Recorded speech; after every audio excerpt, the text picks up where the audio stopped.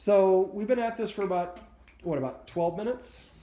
Probably have gotten up and walked to the drawer to get the collar out. I'd say probably about close to 20 times. So let's go ahead and try it for the 21st time.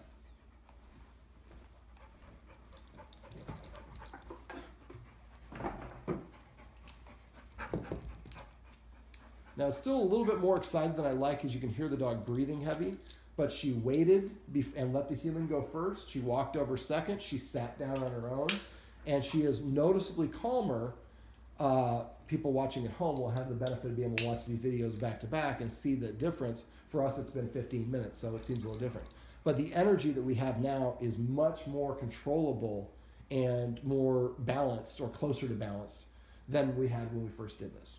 All right, now because harnesses are designed for dogs to pull, we're actually going to use a martingale collar, and I'm going to show you off camera how to apply a special twist to the leash that's going to give you more control of your dog. But this is the after, about taking our time and pausing, and I'll explain, I guess, above and below this video, when we need to pause and when we need to stop to help the dog return or maintain a more calm demeanor when we go through the leashing up process.